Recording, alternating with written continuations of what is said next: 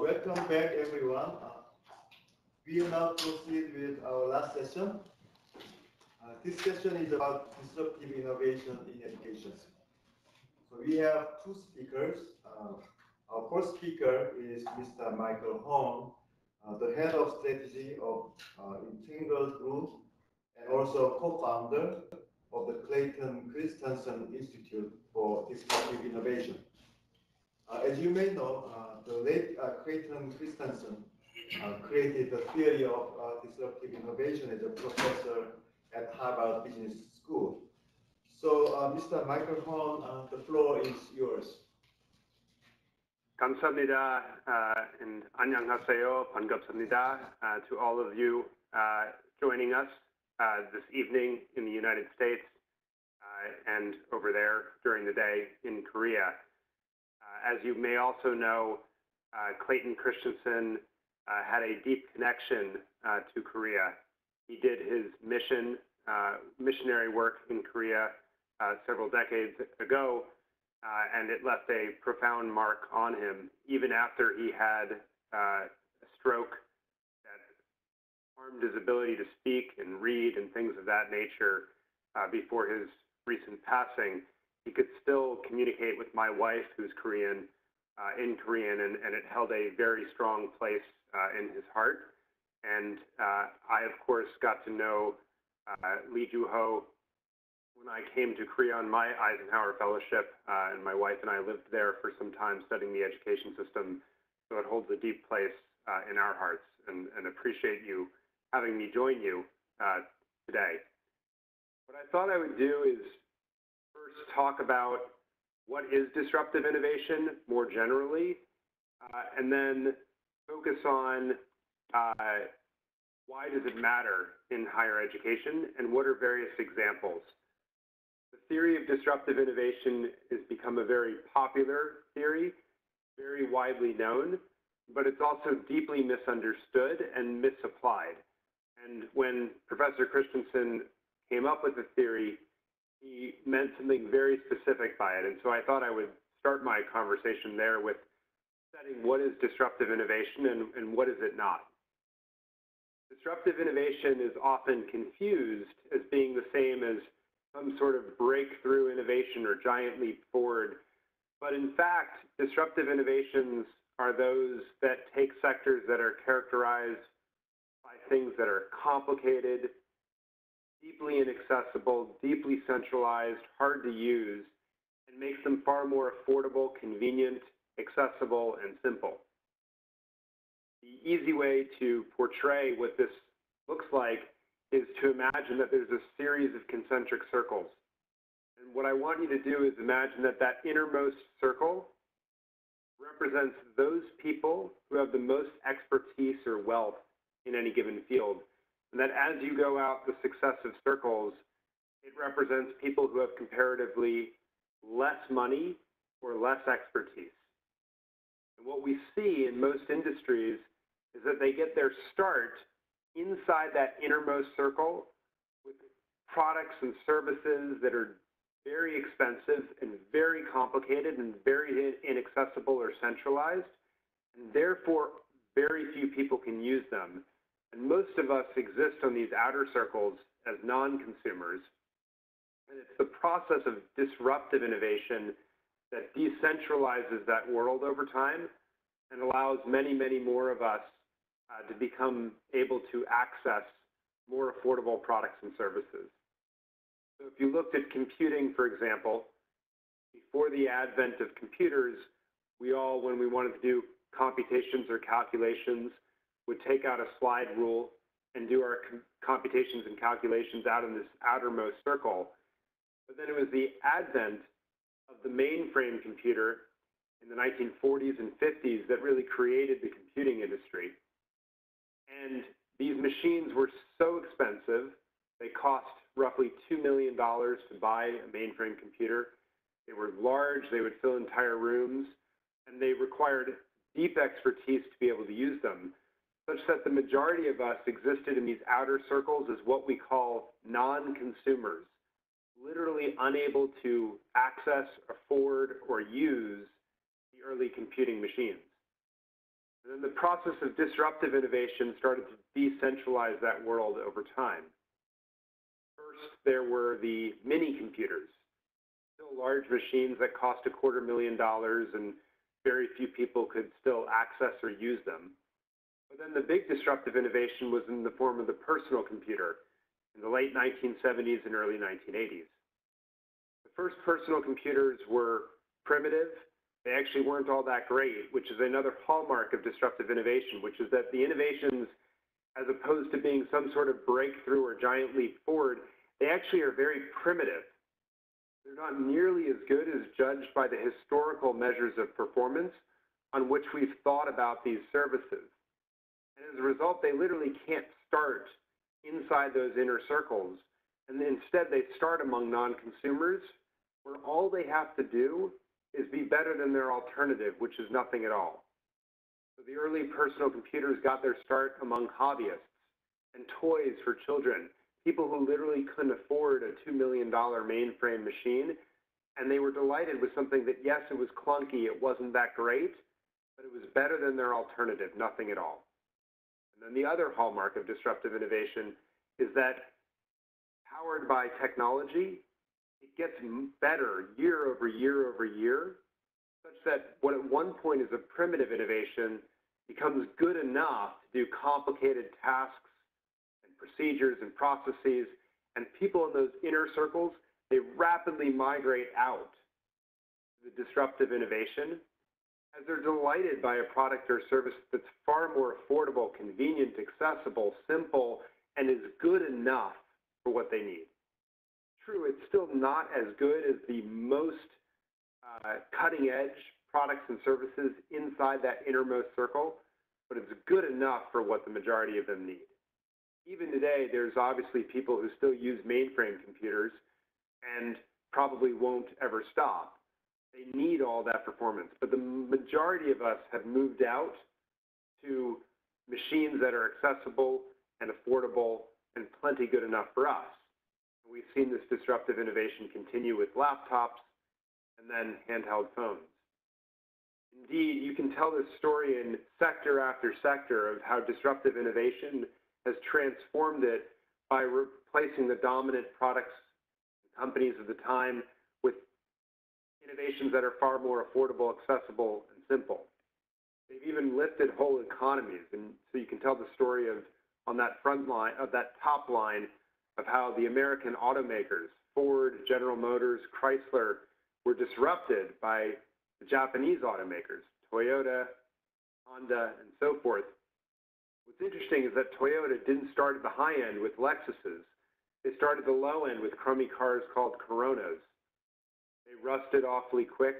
They weren't all that great, but for people that couldn't afford the gas-guzzling cars that Detroit was manufacturing, they were better than the alternative, nothing at all.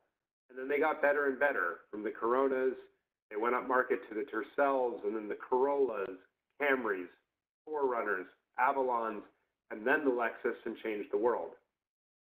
Now, here's the other thing about disruptive innovation, which is from the perspective of Ford and General Motors, they saw these folks from Toyota coming.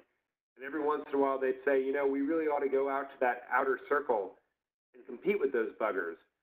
So they'd send out a Pinto or a Chevette. But when they compared the margins of selling one of those vehicles with the ability to continue to go up market and push out another Ford Explorer or a Cadillac Escalade, it just made sense to make bigger products that they could charge more money for in the ways that they had historically made money. And so they ceded more and more ground to the Japanese automakers and Toyota. And by the early 2000s, had fully become disrupted. And of course, bankruptcy and bailouts awaited them. And even today, what's interesting is that the American automakers make very few passenger cars. The vast majority of what they manufacture are SUVs, trucks, and things of that nature that are bigger and so forth. And they've ceded that market. Now, of course, it's not just the Japanese that have used disruptive innovation to power their economy through the likes of Toyota, Sony, Compaq, and the like, but Korea has played this game as well. Hyundai and Kia have been disrupting Toyota for the last many years. 15 years ago, people laughed at the quality in many cases of the Korean automobiles, and today Koreans win many of the quality awards and do so often more affordably. Samsung, LG, and so forth have lifted the Korean economy to unparalleled prosperity that Clay Christensen could only have dreamed about when he lived in Korea. And so we see this process play itself out. Now, the question, of course, is how does this relate to higher education? And to be candid, for a long time, disruptive innovation did not have any bearing on higher education. Indeed, if you looked at the innermost circle, and I'm just going to use the United States as an example here, you would have seen Harvard University perhaps, or Yale, MIT, places like that in the center circle. We then had decentralization, where the Land Grant Act started to create state-based universities like the University of Massachusetts that extended more access to students to be able to go to higher education who didn't have access before. But there was no technology enabler that allowed the University of Massachusetts to disrupt Harvard. They came in with a more affordable, more accessible offering that served and decentralized the industry, but it did not disrupt it. And then we saw community colleges further decentralize higher education, but not disrupt it. And it's only been in the last couple of decades that we've seen a technology enabler in online learning that has the potential to actually disrupt higher education and start to change the equation in some fundamental ways. And indeed, online learning in the United States is growing in line with that as institutions like Southern New Hampshire, like Western Governors University, have paired online learning with fundamentally disruptive business models that create lower priced, more accessible offerings that serve many, many more people, and by the way, are getting better and better and better year over year over year. And now, according to current statistics in the United States, roughly a third of students take at least one online course as part of their higher education or post-secondary studies, and a full 15% of students are fully online. If you look at graduate studies where disruptive innovation, I would argue, has been most apparent, roughly 30% of students are now, of master's students, are fully online, and we continue to see the disruption grow. Now, there's an interesting test just to understand if something is disruptive, and I've put the 6 questions that all have to be true for there to really be something disruptive. But the first is the innovation targeting people who are non-consumers or who are overserved by the existing products and services? That is, all that the existing products or services that cost so much money, and they're offering things that ultimately I'm not willing to pay for, and I start looking for other options. The second thing is the innovation not as good as the existing services as judged by the historical measures of performance? So I would argue in the case of Southern New Hampshire University, for example, they are fundamentally redefining performance around questions of teaching and learning and placement into good jobs and economic mobility and things of that nature, as opposed to the traditional metrics of American higher education, which had been based around the quality of research, the selectivity of institutions, and things of that nature. The third question is the innovation simpler to use, more convenient, or more affordable? So this points to that you can't just be offering the new technology in the traditional model, as many institutions of higher education have done in the United States. They've gone online, but they've maintained the expensive price, selectivity, things of that nature, and not fundamentally offered something that's more convenient and affordable and accessible. The fourth one is there a technology enabler that, as I said, can carry the new value proposition up market? And I want to be clear here. As I see Southern New Hampshire University and Western Governors University and institutions like them in the United States that are offering more affordable, convenient, in some cases faster programs, I don't think they're going to disrupt a place like Harvard, because I think the other piece of disruptive innovation is that services that create quality by excluding people based on their exclusivity, based on their selectivity, based on becoming luxury products, they are disrupted. But I would argue that the massive institutions like regional comprehensive universities or small private liberal arts institutions in the United States that are not selective are at very grave risk. And so in the Korean context, for instance, Seoul National University or Yonsei or KAIST, probably not at risk, but potentially in the longer run, and it's not an event, it's a process, you could imagine a lot of other institutions that cover and serve other students perhaps struggling to adapt to disruptive innovations that come in with far more affordable, convenient, and accessible offerings that get better and better year over year at serving a broader swath of students with more complicated challenges. The fifth question is this technology paired with a business model innovation that allows it to be sustainable? And so in the United States and much of the world several years ago, there was a craze around MOOCs, massive open online courses. And I would submit those were not disruptive for a few reasons, one of which was they didn't have a business model innovation that allowed it to be sustainable over time because they were free. And then the last question is, are the existing providers actually motivated to ignore the new innovation and not threatened at the outset? And that's been clearly the case with many online offerings that are more affordable, convenient, and don't look or feel like traditional higher education. They often have different faculty models, different support structures for students and things of that nature that fundamentally reset the equation. Now, a big question, of course, is as COVID-19 has spread around the globe and shuttered the physical campuses for many universities around the world, and universities have had to go online, what's going to happen in the years ahead with this disruptive innovation? Even more to the point, frankly, I think mobile learning is emerging as a disruptive innovation below online learning. What's going to be the effect of this disease that has forced colleges and universities that did not want to go online? What's going to be the impact on this?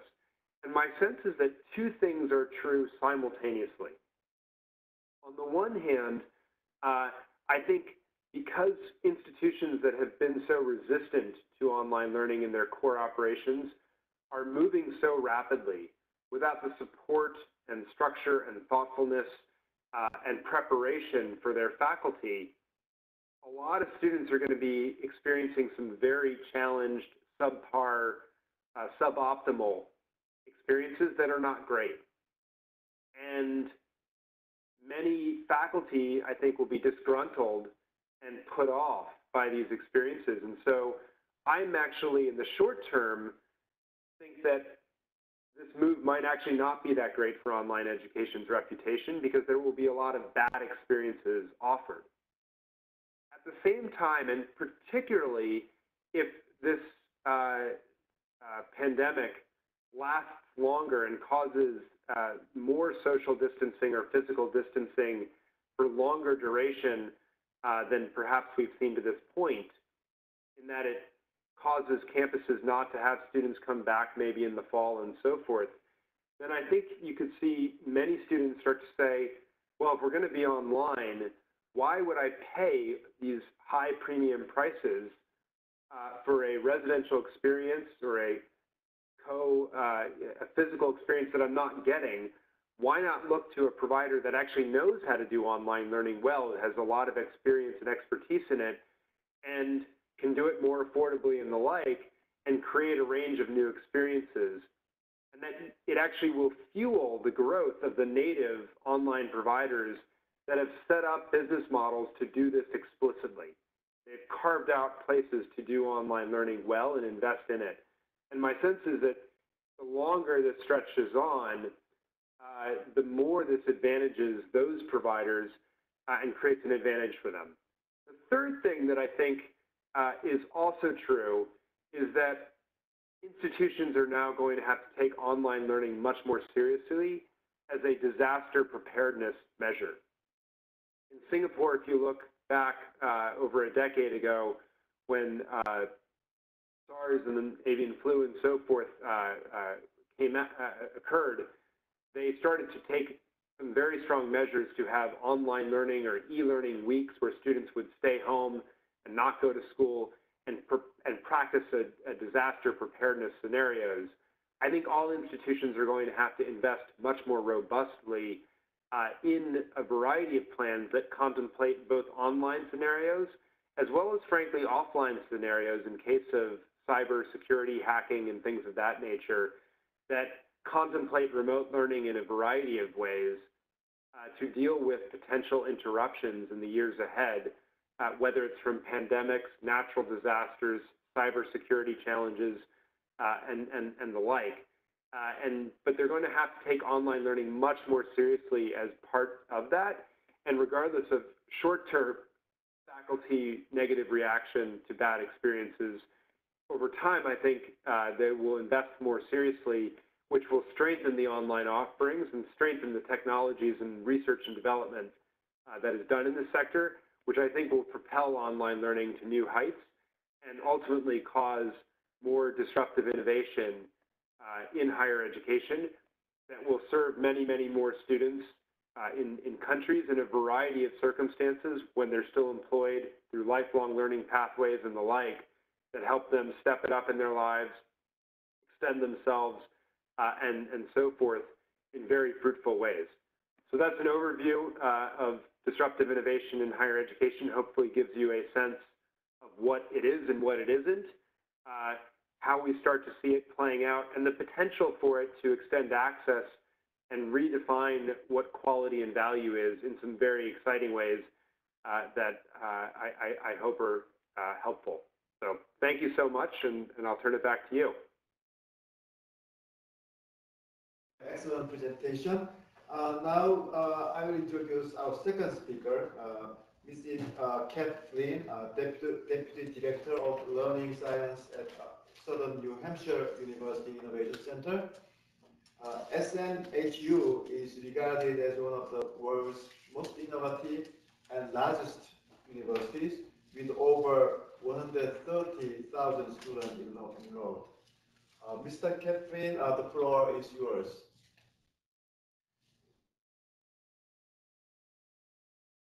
Hello, everyone. Thank you so very much for the opportunity to be part of today's forum. It is truly an honor to be here with you all virtually. It's also a great privilege to be sharing the virtual stage with you, Michael. Southern New Hampshire University has collaborated often with the Entangled Group, and of course, we have had historically a wonderful relationship as well with Professor Christensen. Our university president, Paul LeBlanc, was great friends with Professor Christensen, and his body of work on disruptive innovation has informed several of our innovations at Southern New Hampshire University. So thank you very much for the opportunity to be sharing with you today. I'd like to start with introducing you to myself and telling you a little bit about the work that I do at Southern New Hampshire University. My name is Kat Flynn. I'm the Deputy Director of Learning Science at Southern New Hampshire University, or SNHU as we call it, Innovation Center. I'm very proud to be here representing SNHU, speaking to you about disruptive innovation in higher education. My talk today is going to focus on the work the department I'm part of, the Innovation Center, does to help orient our university to the needs of the future learner. Hence today's talk's focus on the world of work and learning in 2030.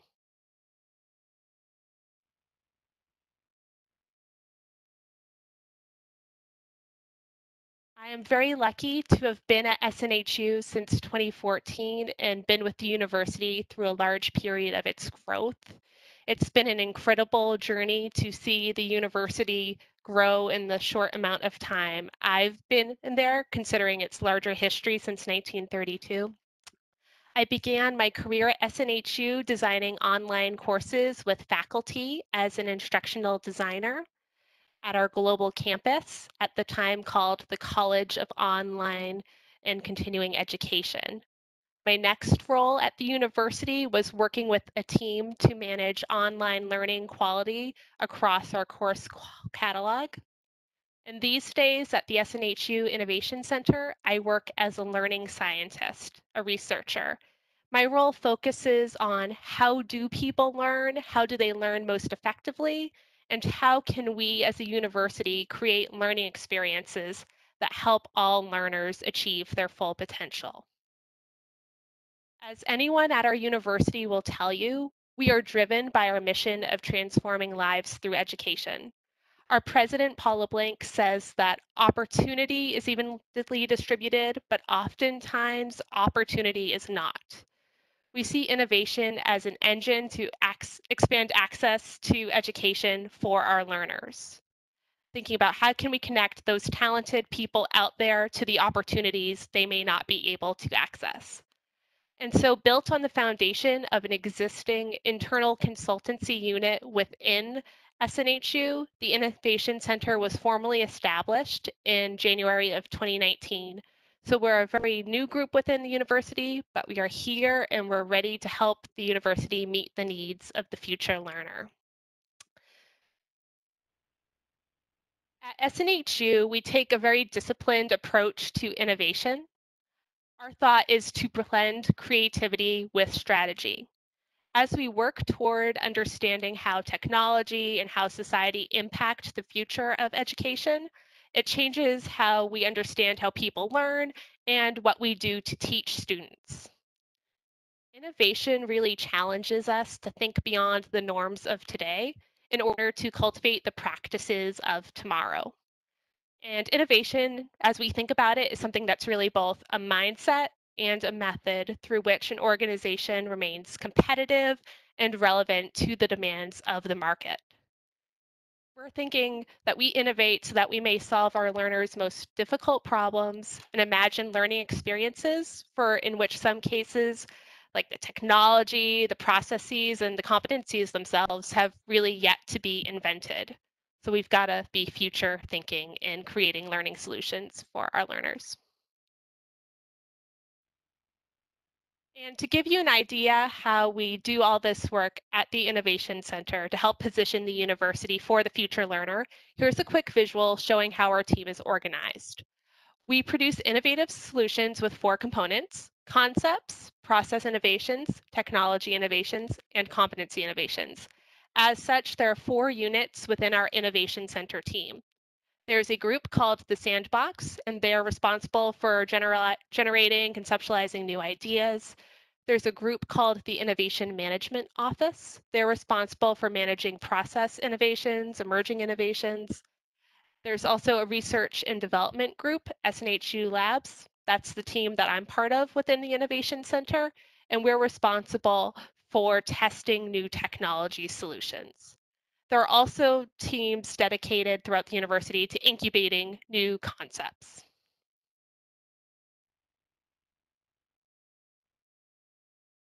The Innovation Center is led by our Chief Strategy and Innovation Officer, who reports to our President and CEO, and he is responsible for communicating, executing, and sustaining strategic projects. He also manages the corporate process of innovation, change management, and strategic planning at SNHU, in addition to directing all projects within the Innovation Center. And we at the Innovation Center are really established to be a resource and support system for our university leadership, faculty, and staff. We offer strategic intelligence and research and development, and our goal here is really to clarify problems for teams that they are experiencing and help work with them to develop solutions that work now as well as into the future. And while we have a dedicated innovation center at SNHU, I really want to emphasize that at Southern New Hampshire University, we believe every single person is an innovator. We are a service unit to others throughout SNHU, and our goal is to provide support to our innovators who work most closely with our students. And when I'm saying this, I want you to think about the advisors who spend time regularly interacting directly with our online learners. These are the people who know our learners best, and they know their individual struggles, and they cheer them on with their individual triumphs. really, in order to understand the needs of the future learner and what disruptive innovations are going to best meet their needs, we've got to understand the challenges faced by the learner of today. So what challenges do today's learners face? I think we all have some sense of this today, but it really does bear repeating. There are an incredible number of challenges our learners seek as they try to further their education. In addition to trying to earn a degree or a credential, they're working through a multitude of current forces, things like financial challenges, the looming threat of employment displacement due to automation, their perceived confidence in the education system, and they're also trying to retain some semblance of balance between their work life and their home life. And of course, there are any number of unexpected challenges life might throw their way. And the present moment is just but one layer of this. We also have to factor in the fact that today's barriers can either be helped or hindered by the forces and challenges presented by the future. So that brings us back to the future, so to speak. And you might recognize this quote from the earlier presentation by Dale Johnson, and it's absolutely worth repeating because it's a good one. The future is already here. It's just unevenly distributed. At this talk, I mentioned something about our team at the SNHU Innovation Center, focusing our work on the learner of 2030. Now, at this point, or you might have been wondering all along, why the year 2030? Why that particular year? And our thought here in choosing the year 2030 is that we don't want to be too close to the present day. Everyone has their own opinion on what 5 years, for example, from now will look like. A lot of people have a 5-year plan. Their values and beliefs might get in the way.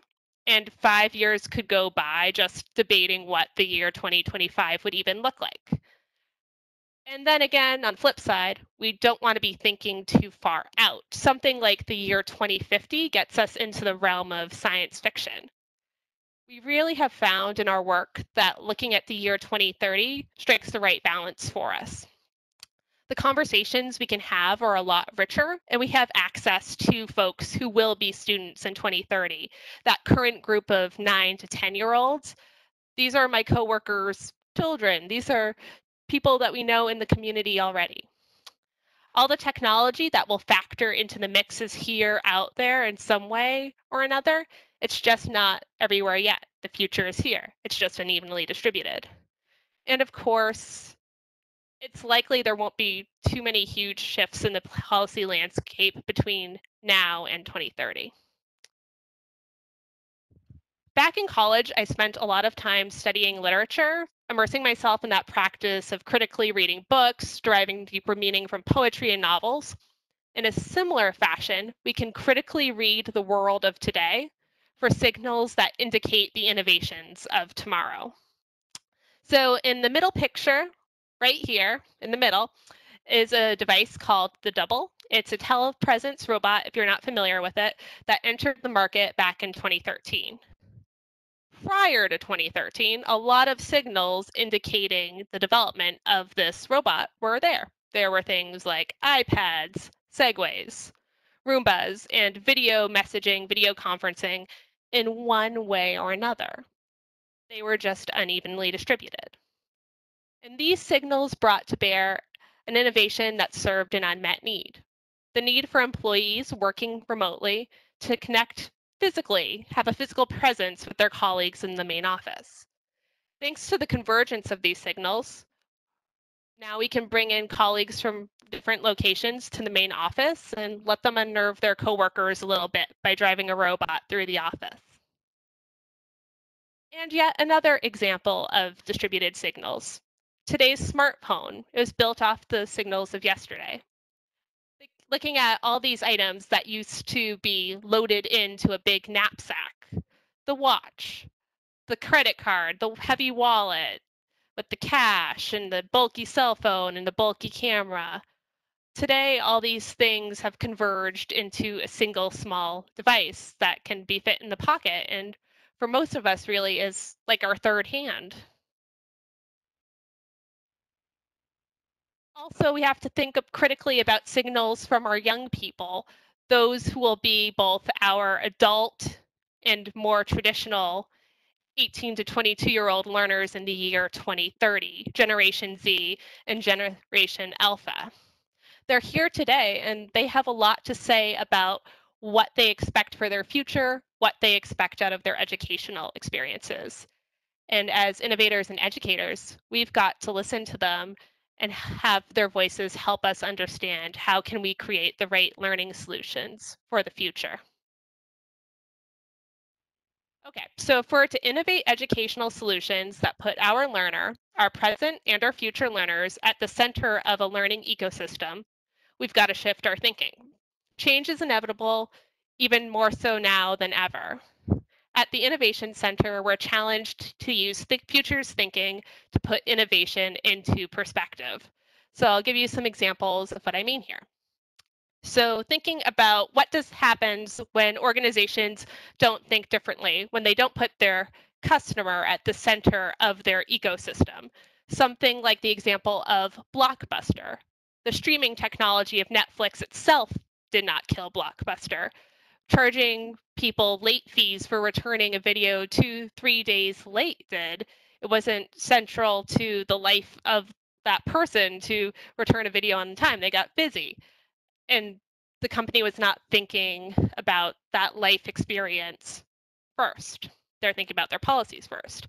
Or the example of the music and recording industry and how iTunes overtook the traditional CD business, right? People only wanted people only wanted 1 or 2 out of 15 songs on an album. Forcing them to buy the whole thing just doesn't make sense.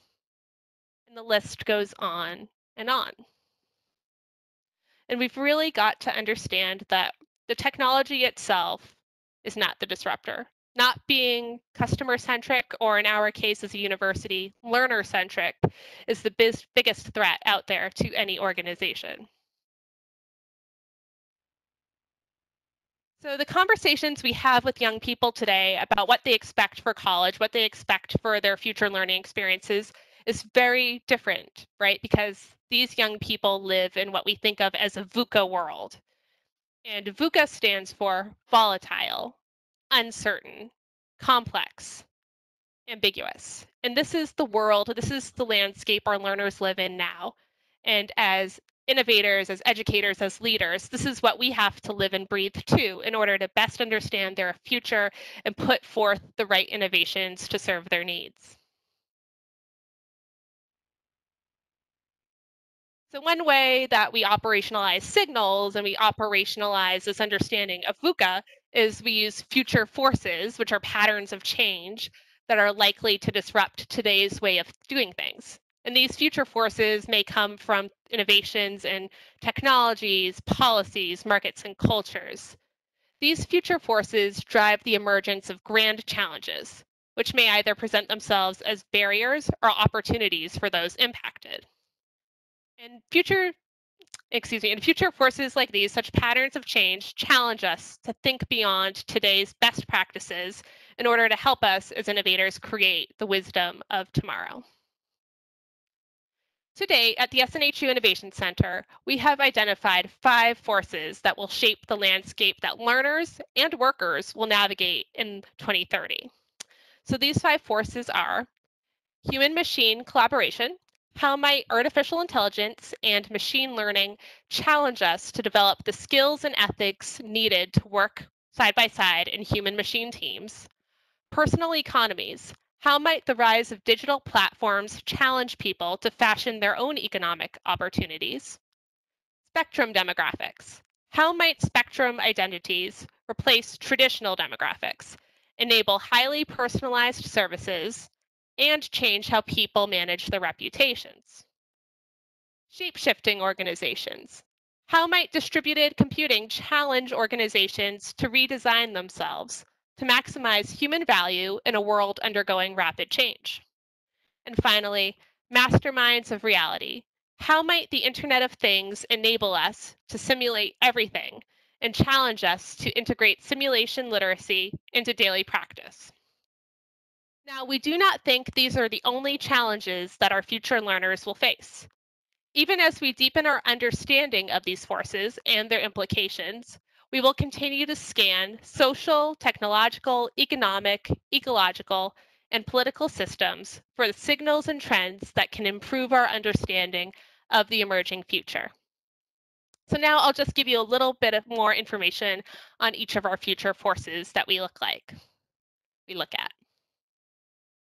So intelligent systems. The proliferation of intelligent systems all around the world with processing speeds that will far outpace human processing, vast stores of data that could overwhelm human minds, and globally connected sensors that bring their intelligence into the physical world. This proliferation will challenge learners, workers, and managers of organizations to develop finely honed skills in human-machine collaboration. One example of this in action among many, there was a robot at the advertising firm McCann, and they were hired as a creative director. And then the firm hosted a contest between the human creative directors and the robot in order to demonstrate the robot's competence. And I believe the robot did quite well. Distributed computing.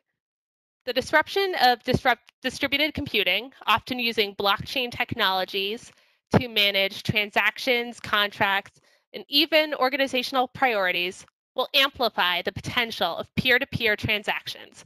This will challenge organizations to become facilitators of such transactions in a landscape of shape-shifting organizations and its mission. One example of this in action is called Wings. It's a Kickstarter-like platform for creating decentralized autonomous organizations, or DAOs, with a community of token holders who vote on proposed projects, and they vote based on which projects will have the best chance of success. And the individual token holders actually earn forecast ratings based on their votes.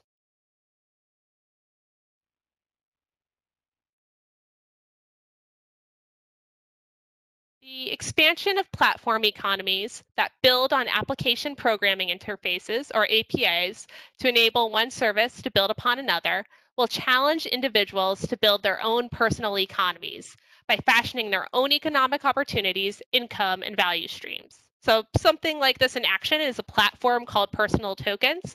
This helps individuals issue their personal initial coin offerings, or ICOs, that tap into the growth of the digital currency markets, which will be key to financial success in the future. The force of international markets. The evolution of international markets alongside large-scale human migration will blur the multitude of conventional demographic and ethnic boundaries in the future. This will be challenging everyone to replace those concept demographic segments with new practices built on emerging demographic spectrums. And we'll see various innovations come from some of the poorest regions in the world. One example of this in action is a platform called Acrobatic that's built on a science-based methodology for course design. And it uses predictive analytics to deliver personalized learning experiences to students to match their learning needs. So when we're thinking about this world of 2030, what people are going to expect, they're really going to expect personalization tailored to their individuality, their individual learning needs, their individual identities, things like that. And as we also think toward 2030, the emergence of futures literacy will play a role. So in a world where rapid technological advancements intersect with global social upheaval, that's going to continue to create volatility and uncertainty. It'll challenge the world to build skills in simulating urgent futures and their solutions. Hence, masterminds of reality. So being able to think in terms of simulations, that gaming mindset that we see a lot of people, a lot of younger people especially bring to the table, that's going to become more and more important. One example of this you might be familiar with is called Spatial OS. It's a cloud computing service for building virtual worlds, including actual cities and biological ecosystems. It was acquired by Google, and it's offered as an open system. It demonstrates the practical link between gameplay and simulation and game design and real systems modeling. So we're going to see all those things come into convergence. So we're thinking about the future. And one thing we have to bear in mind about this kind of futures thinking that we take on at the Innovation Center, that we take on into our practice as innovators, is that every useful statement about the future seems a little ridiculous at first, and it is a big shift in our thinking. But I would invite you to think about examples of some of the most innovative companies out there, things like Netflix or Apple. At first, when we heard about the concepts for those companies, I bet some of us were a bit skeptical and a bit incredulous. So that's just something worth bearing in mind, that at first the future sounds ridiculous until it becomes real. So as I close, there are a couple of things I'd like for you to bear in mind as we continue our discussion together. As educators, as innovators, as leaders, we're all together in this game of hope. I'm here doing what I'm doing, and I imagine you're also doing what you're doing in order to try and make the world a better place. Given the current state of the world, hope is more important than ever. So let's all do what we can to innovate the best possible learning solutions, to expand access to learning for all, and keep our young people hopeful. And finally, the work we do in our various sectors is really tough, but it's more important than ever. I think we've got to keep hope in mind, but we've also got to keep remembering the following as we innovate.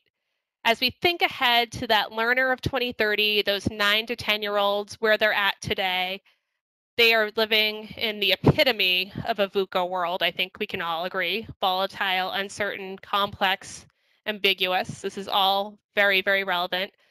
And there's quite a good chance that this young person's future job or career doesn't exist yet. And it's the choice we make today as leaders, innovators, educators to actively engage with those signals from the future that are here today that will help us innovate learning experiences that maximize the chance of success for all. Thank you so much for allowing me to share, and I'm very excited to be part of our panel discussion. Thank you. Thank you, Ms. Kathleen, for your excellent presentation. Can I just make a quick question about your slides? Could you come back to the slide about the sandbox and on the left-hand side, and the incubator on the right-hand side? The slide about what you do in Innovation Center. Could you show us the slide?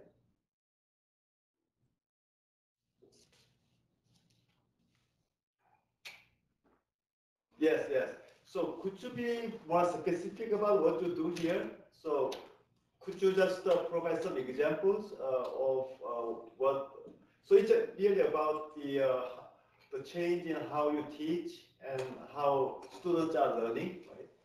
So Yeah, what kind of innovation do you have through this innovation center impacting on how you teach and how students learn? I'd be happy to share. To provide further context, we're a center of about 40 employees at the university. We focus on research and development work. Our focus, our main charge, is on conceptualizing that learning ecosystem of 2030. So a lot of us aren't as heavily involved in the day-to-day operations of the university. However, we are thought partners with those who are in the day-to-day operations. We believe it's really important to have that pulse on what's next, on what future learners are going to expect. To provide you with some specific examples, I am part of the SNHU Labs team.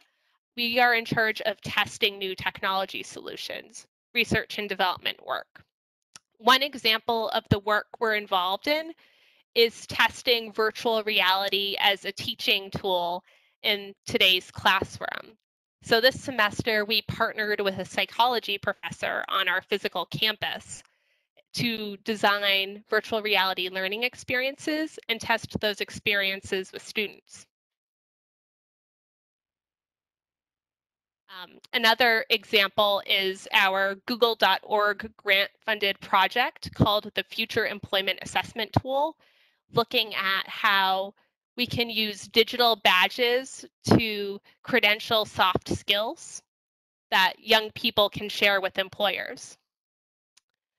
Other work we're focused on, we're looking at,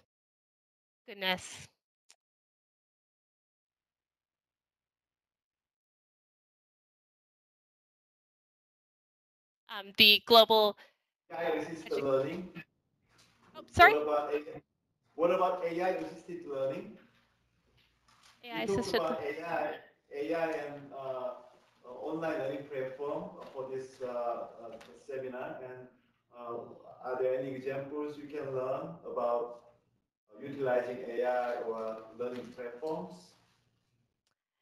Yes, absolutely. So I think personalized learning is something we're very, very interested in at our global campus already. We've deployed personalized adaptive learning solutions. Some of our courses use that Alex learning solution that Dale Johnson shared earlier. Those are things we're looking at.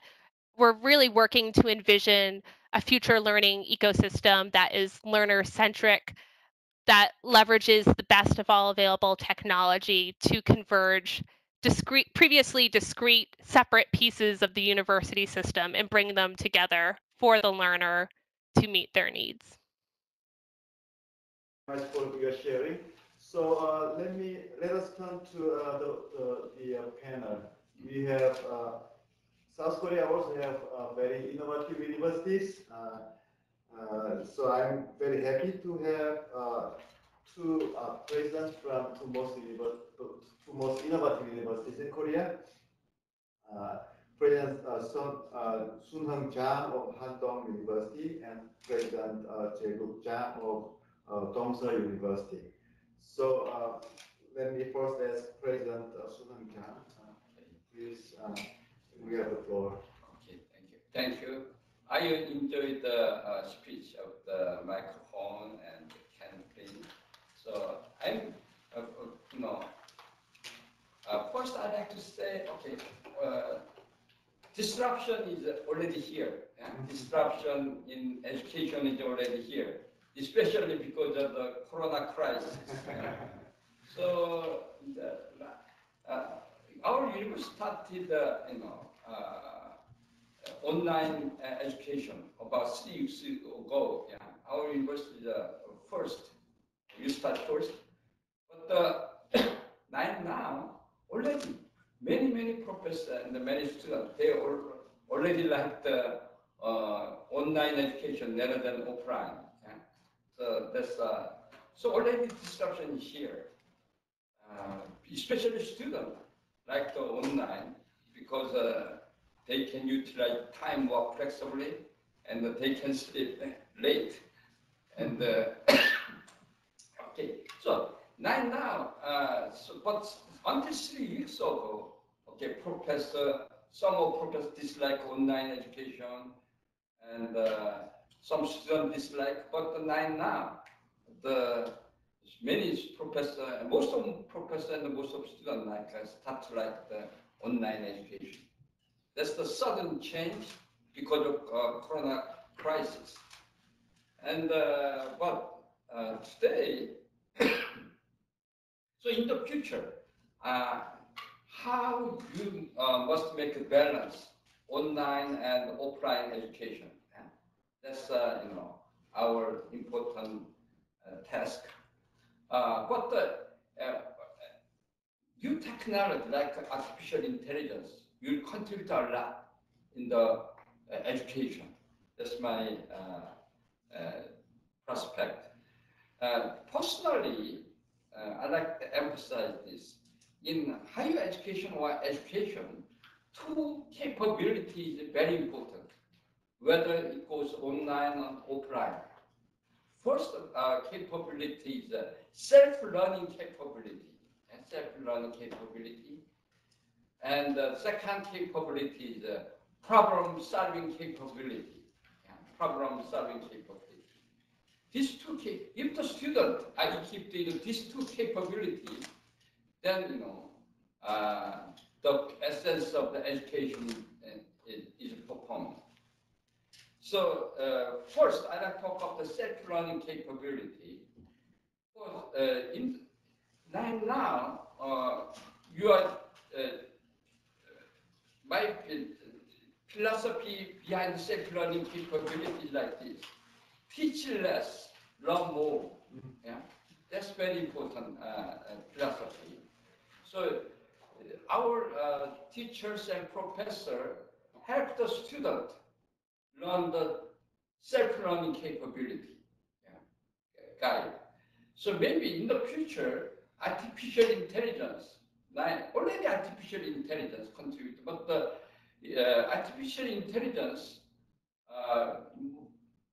must develop software which can give the self-learning in many, many areas: language, mathematics, and physics, and engineering, and even business. So artificial intelligence will make the big difference compared to now, and in the future you will have the good software and good tools for self-learning. So from now on, and the university and some software company develop together self-learning tools in the many, many subjects. That's important. Then it will make the nearly disruption in education. Yeah? Cheap, convenient, and accessible. Yeah? So that's the, I like to emphasize. So AI will make the self-learning, and AI will help self-learning. And for this, you will make a joint effort. That's the important goal of the future education. And another one is the problem-solving capability. Especially, I like to talk about the problem finding and the problem-solving capability.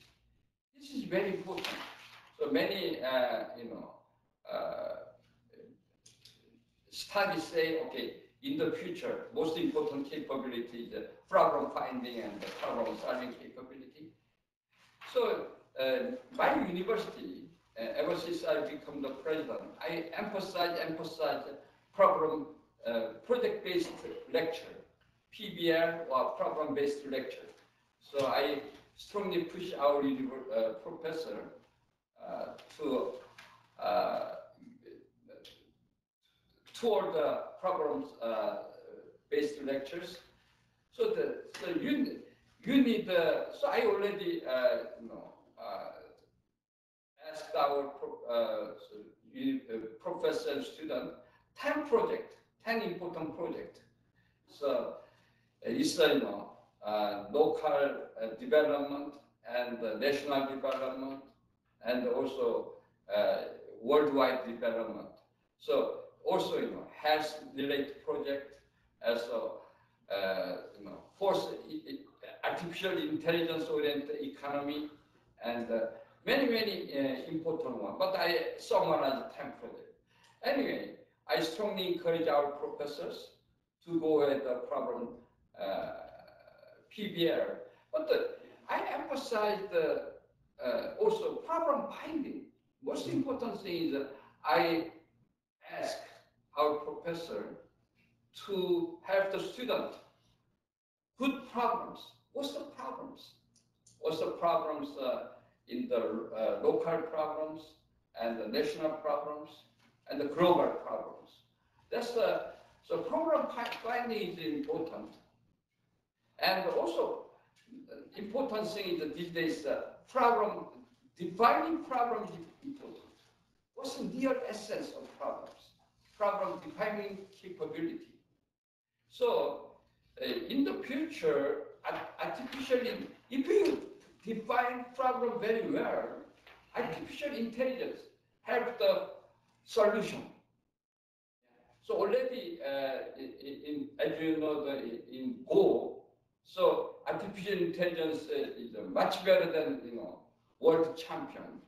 So the capability is important. The most important capability is problem definition. How to define the problem? AI can help you. Okay? So that's the important thing. So in the future, for better future disruption of the education, you need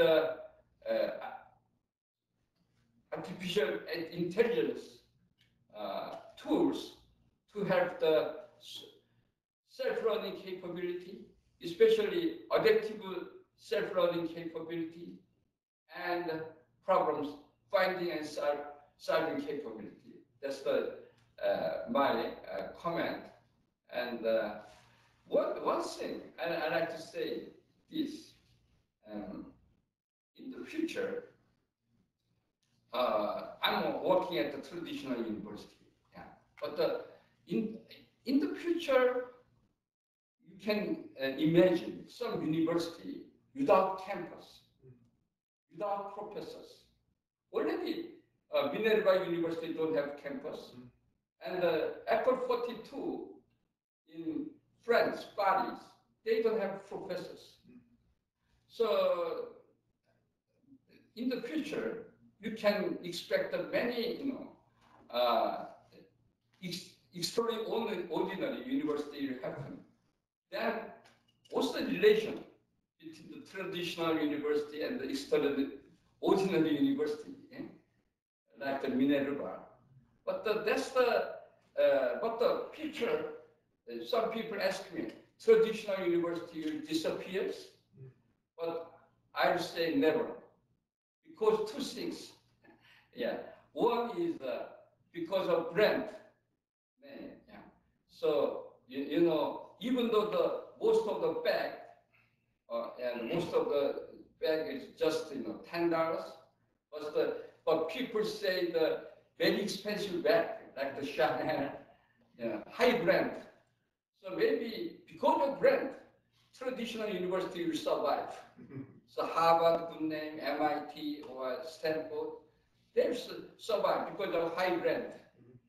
Another one is, okay, even though you have the good access of the education, cheap and convenient, but most of the students are very lazy, even though very cheap access, because they don't, study because of their laziness.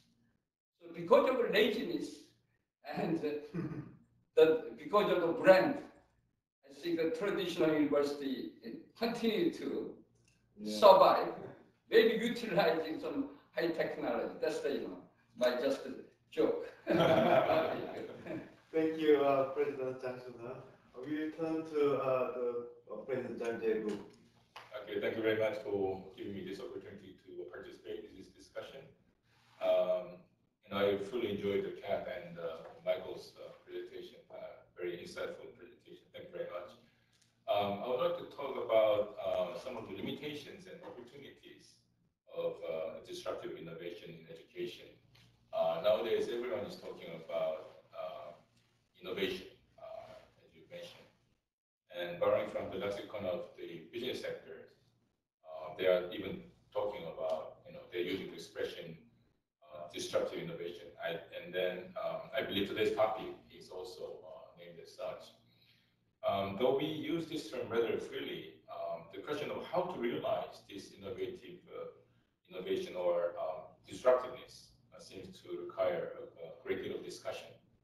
First, as you all agree, the education industry is known for very conservative stance, very conservative. So in general, the field does not welcome changes with open arms. We experience that very much. We take a higher education, if we usually take a higher education as an example, we might ask this question. Is it possible for a university president like me or President Chan to persuade his or her faculty members to change their teaching style or methodology, or to incorporate high tech into their lectures? The answer may be negative in most of the cases. faculty members really enjoy independence, which may be the very reason why they chose this specific profession. They strongly believe that the profession should provide autonomy and the freedom not to be impinged upon by others. And second, everybody's talking about the fourth industrial revolution, and people are becoming increasingly familiar with the new terms such as big data, artificial intelligence, and gig economy, and cryptocurrency, and etc. But when it comes to utilizing these technologies, it's a quite different story. Educators usually are not trained at all in terms of technology usage. For example, during the past several weeks in Korea, everything was moving to online, and there was a huge gap between what is available in terms of state-of-the-art information technology and its practical use. So all the universities in Korea suffered a lot because of that, because a lot of offline universities were not ready to go online. So a lot of faculty members faced considerable difficulties in creating online materials due to lack of training and also understanding of this mechanism. So, but tech savvy, digital native students immediately noticed and complained about their professors' clumsy use of this seemingly simple online system, and that negatively impacted on the class quality.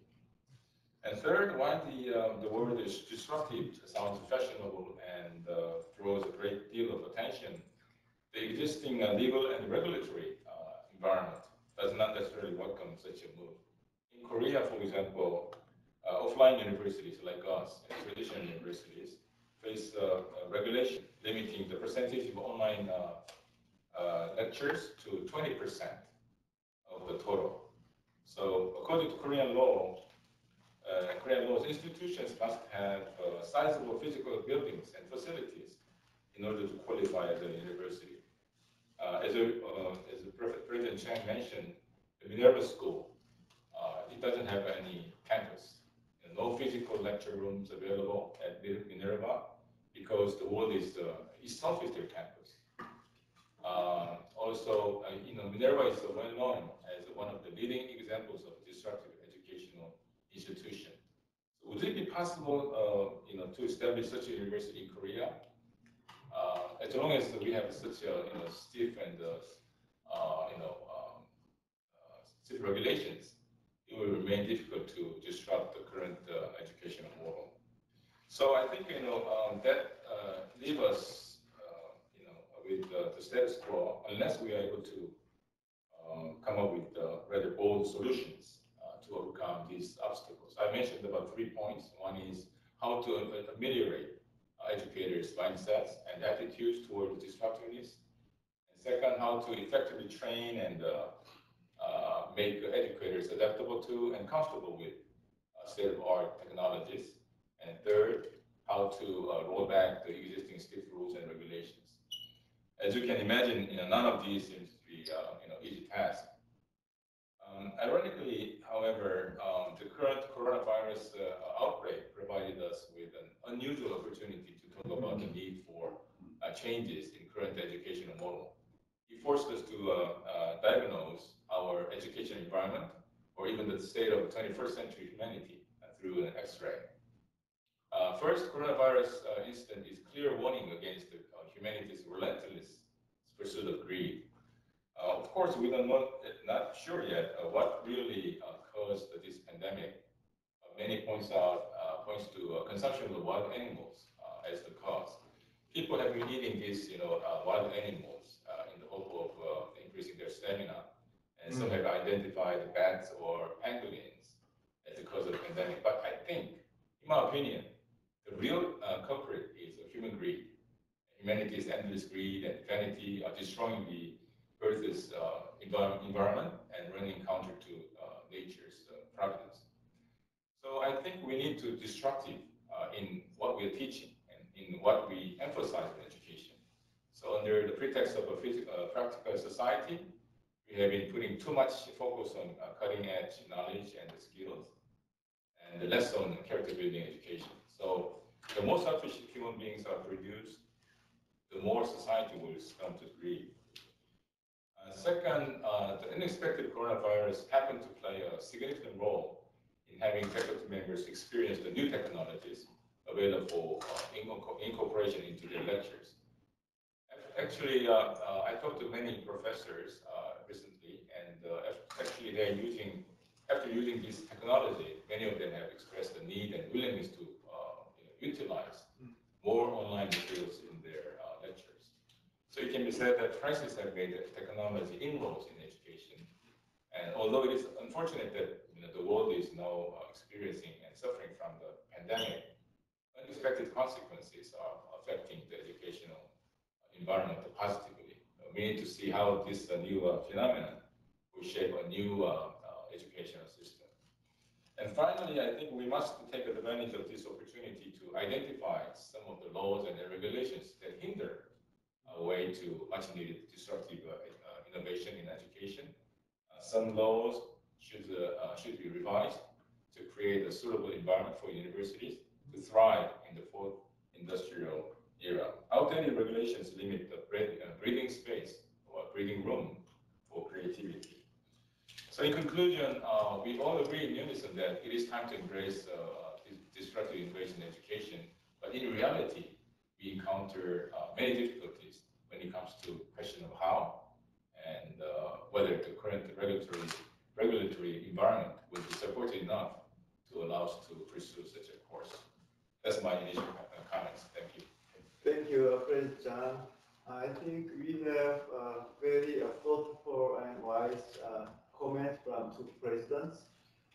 It appears that coronavirus pandemic could be more powerful than two strong leaders in inducing professors to go for new edtech and online learning. But two presidents also point out that this could be a good opportunity for Korean universities as well as universities worldwide. So we'll come back to two presenters about this issue. Maybe microphone, you go first. Certainly. So just a couple thoughts off of this. One, the regulatory barriers that you described are very normal across the world, frankly, when disruptive innovation arises. I think your point is very accurate and well taken. Typically what disruptors do is they don't try to go head on and change the regulations directly. They try to go around the regulations into parts where they can start to establish themselves in legal ways outside of the regulatory oversight, prove the model, and then change the regulations as they gather resources and proof points and so forth of the effectiveness. So I would imagine in the Korean context, that would mean starting with non-university programs that function with very different sort of actors, or allowing universities to create sub-degree or non-degree pathways, perhaps, that might have more regulatory freedom, or perhaps you could change regulations to get more easily to create regulatory freedom. Start there and then start to gain steam and gain learners, and then change the regulations across the sector is typically how disruptive innovation operates. The second thought is typically when disruptive innovation emerges, it's actually not the case that my stories and some of what you said suggest it's very hard for the leaders to grab onto the disruption and do it themselves. But Southern New Hampshire University is actually a very good example of a university that has managed to do both its brick and mortar traditional learning as well as a disruptive innovation. And every time when we see companies or institutions do this, they set up an autonomous division that has the freedom to rethink the resources, processes, and priorities of the new enterprise, and it's not beholden to the old. For sake of time, I'll just say it's called dual transformation, where you continue to do what you do today. You don't abandon that, You might even use the technology to do it better in some cases, to some of the earlier points, and by incorporating it in a hybrid format. And then you create a separate model where you have the freedom to rethink how the education might be delivered in more disruptive ways. And if it works, then you can, provide it with more resources to help it grow. And if it doesn't, it hasn't affected your core operations. The third thing I just want to point out, because you both pointed out the value of problem solving on the one hand, and then the problem or the importance of developing strong character and learners who are able to think in humane, civic ways and be wonderful citizens of our world, not just people able to get the next job. And I think this is a tremendously important set of points, which is to say, it's very easy to think that in the future, higher education universities will just focus on helping people get their next job. And I think there will be some set of programs that do that in a very narrow way. But I also think the core liberal arts education that thinks about who we are as human beings, how we relate to others, and creates people who are hungry for lifelong learning and bettering themselves in society will continue to be extraordinarily important. And when you actually think about a lot of the impact of automation and artificial intelligence, what it will do is commoditize a lot of the very narrow skills focused on creation of technology, for example, or programming, or it will automate those sorts of things. What it will not be able to do is automate our humanity. And it will not be able, and in many ways, our value add as human beings will be to be able to understand these technologies deeply enough, but then to complement them with sense of good character, ethics, how do we use them, philosophical questions, deep strategic questions of how to use them and so forth. And so I actually think a lot of, you mentioned Minerva. I think it's a wonderful example of really trying to think through what do human beings really need to know and be able to do in the future to sit alongside these technologies that will do routine and automated tasks far better than human beings will. And thinking about the character element of that and the problem-solving questions that are who we are as human beings, I just want to say I very much agree with the points and think we should not lose sight of that. We'll go back to Ms. Kathleen, and can I add one question? That we talked about Minerva, and actually they are going global, selling their own learning platforms to other universities and so forth. So one of the feature of the disruptive innovator is, they are going global, right? So do you have any efforts to go global, to recruit students abroad for Southern New Hampshire University? Absolutely. One of the programs that our university is doing is called the Global Education Movement, or GEM, and that was a program that was launched a few years ago with grant support, and we're present in 5 countries delivering our competency-based College for America courses in refugee camps, really believing in the power of education to transform lives and offer help getting to that next step in their careers. So that's one example. And we're also expanding our programs globally as well. So maybe, go ahead. Okay, and did you want me to speak to the previous question around synthesizing the exchange amongst the panel? Because I'd love to weigh in on that as well. Just echoing some of the points that Michael made previously, I think when we're thinking about innovating at scale and bringing these big changes in the way we teach and help our students learn at a university, absolutely, starting with pockets of innovation is critical. This is something we were able to do at Southern New Hampshire University, using our College for America program as an example, in which we were able to create a separate innovation lab and build a small competency-based education program that over the years has grown. And that's something we're able to offer our students. And I would also echo Michael's excellent points around the fact that when we're thinking about the skills that we're teaching our learners, right, the high tech, cutting edge skills of being able to work side by side with human machines, artificial intelligence, things of that nature, really those human skills are what are so critical, those so-called soft skills or professional skills, whatever you want to call them. We firmly believe that those are the foundation of helping our future learners be successful, and that includes being good citizens, being a positive presence in the world. Kathleen, maybe we'll have a short second round discussion. So, two presidents, do you have anything to add or comment?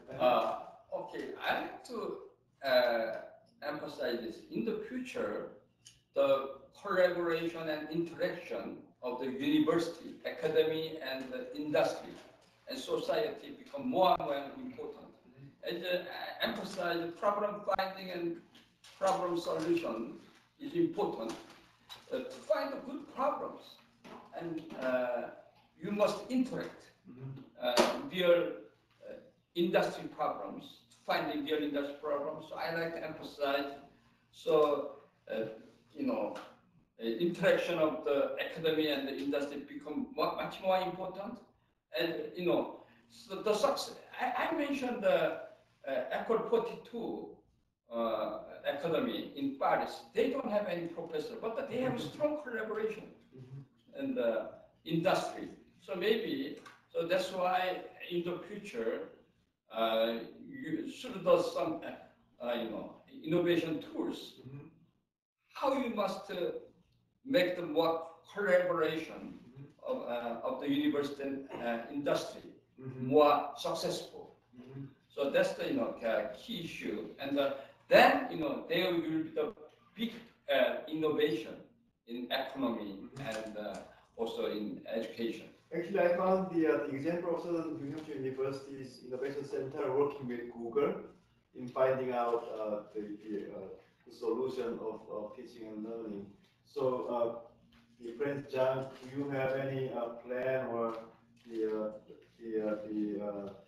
policy to work with Korean edtech companies, for example, to think about the learning solutions? Because I mean the learning is also confined by the regional context or national context, and so maybe and also we do have very good vibrant educate companies nowadays. So any plan or any policy? Yeah, for the time being, okay, I'm cooperating with our city. Okay. So maybe our city is the Pohang. You are located in Pohang, so Handong University and Pohang City. You talk a lot. What's the real problems in Pohang City? So then Pohang City give you us the problem. Then our lecture class, will discuss and solve the problem of Pohang University. Pohang City. Project-based learning to solve problems of Pohang community. So this until you identify 20 problems of the Pohang City. It's impressive. So, Prince Jeong, you talked about the regulation, the cap of 20%. So you cannot exceed, your online class cannot exceed 20%. But actually, the Ministry of Education recently lifted the bar because temporarily. But I expect that they are going to come back to the past after coronavirus. coming back to 20%, or maybe they could compromise because I mean as Friend Jang-sun already pointed out, some professors they like the online learning, and students actually enjoy online learning. So why we have to go back to the past? Like maybe 20% could be increased to 40% or 50%, so that providing more room for online learning and or hybrid learning and so forth. So I'm not from the government side. What they would do after this kind of coronavirus comes to an end, but I think we have to propose to the government that we have to increase the percentage up to 50% or 60%. I don't know. But I think going back to disruptive innovation in education, I think we have a lot to learn from the business sector. Now we are talking about we are living in the era of a shared economy, and the Uber and the Airbnb is prime examples of this shared economy.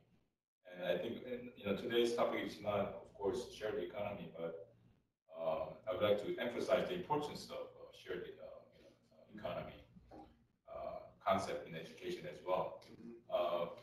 In our example, our university had a strong partnership with Asian universities. So in 2014, about 80 some Asian universities got together, and we established a new platform called Global Access Asia. This is kind of an online platform. So each participating university is contributing at least one online course to the system. So this is basically shared economy concept. So for example, our university, Dongsan University, don't have to hire Indonesian tourism specialists at our university, because we can utilize our partner experts in Indonesia. So by doing that, we can reduce the significant cost, while we can also exchange credit hours as well. So in shared economic era, we no longer need have to have everything at our university. I call it assembly university. So we can assemble already available resources outside to make them available to our students.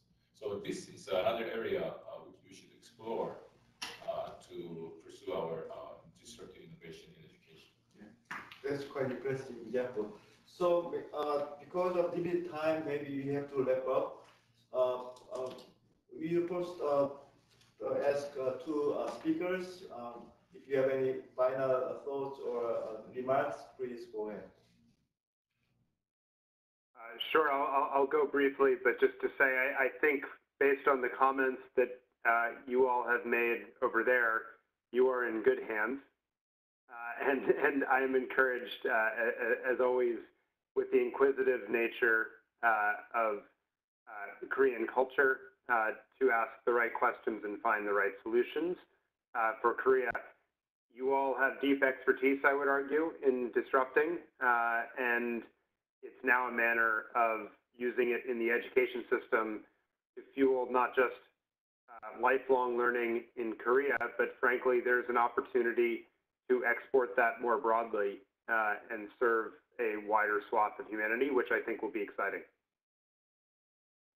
Ms. Kathleen, you have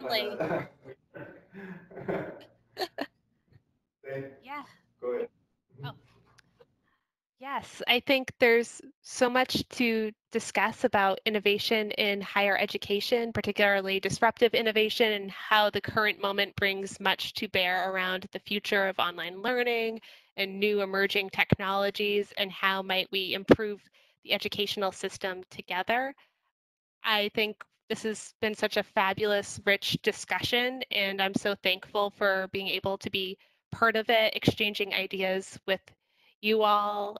I think there's a lot of promise and a lot of potential, and I look forward to what's next. So we'll turn to discuss for final. Okay.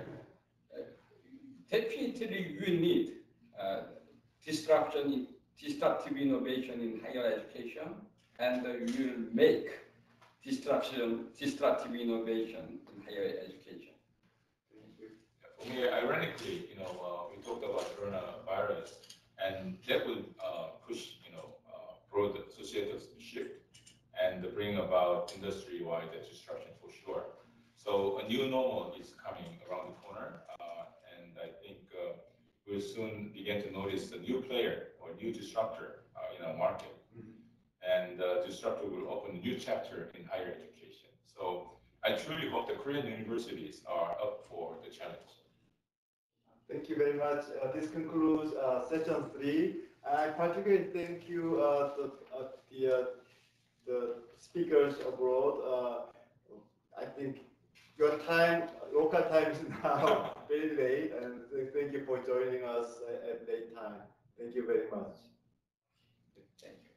감사합니다. 감사합니다. Thank you. Good night. Good night. I think I have to make final closing remark of all 3 sessions. So just wait a second. In the middle of the rampant spread of the coronavirus, we have had a very productive and galvanizing sessions exploring a paradigm shift in education through AI and online learning platforms. I think this is what education is all about. Nothing can stop progress in learning. TV조선 will be hosting the Global Leaders Forum in November late this year, hopefully after the end of coronavirus pandemic.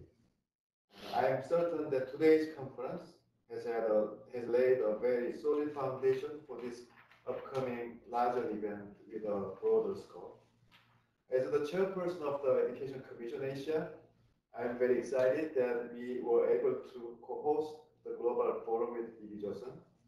We thank all the speakers and discussants for participating and giving us the wonderful speeches, presentations, and discussions, and to the 200 more audience members paying attention and staying with us throughout all sessions for more than 5 hours. Please stay safe, everyone. Thank you. Thank you. 감사합니다. 수고하셨어요.